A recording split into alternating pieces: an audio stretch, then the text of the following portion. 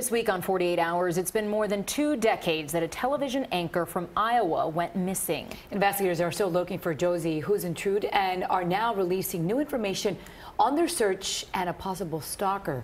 CBS News correspondent Jim Axelrod is live in New York. Jim, good to see you, and with details on who the stalker is and if there is anyone else police are looking at this time. Oh, this is such a sad story. It really gripped this region in Iowa and Minnesota in June of 1995. Their morning anchor, Jodi Huisentruit, who has really been sort of one of those people you welcome into your home every morning, just didn't show up for work. She was never found again, never seen again. Her body was never found. No arrests. Here we are 23 and a half years later, and police are still working the case. It's not a cold case. Tomorrow night on 48 Hours, we will not only show you what happened, because we were on the ground 23 years ago, but where the case is now. So you mentioned that police say this is not a cold case. It's been an active investigation since she disappeared. Jim, do they still seem hopeful that justice will be served here? Have they been finding new clues and new information all along the way these past 2 decades?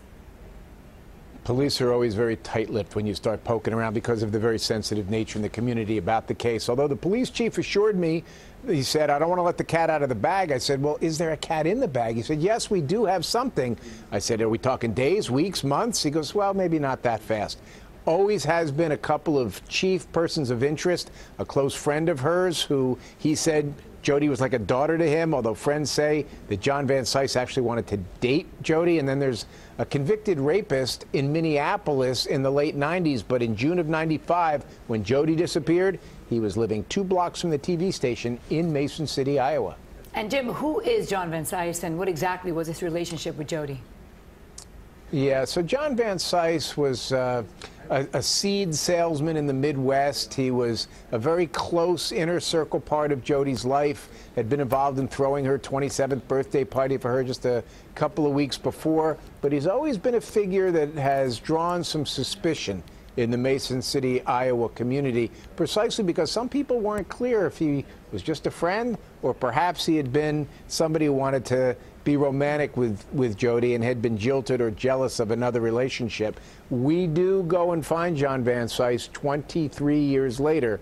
You'll see what happens when we knock on his door tomorrow night on 48 Hours. Jim, very interested to see all these new developments on this case that has really not just gripped that area for so long, but really the entire broadcasting community. It's certainly something I've kept an eye on over the years, so thanks so much. Looking forward to the update. Thank you. And there is one place to catch the all-new episode of 48 Hours, and that's right here on CBS 4 News. Tomorrow night at 10, then stick around for CBS 4 News at 11.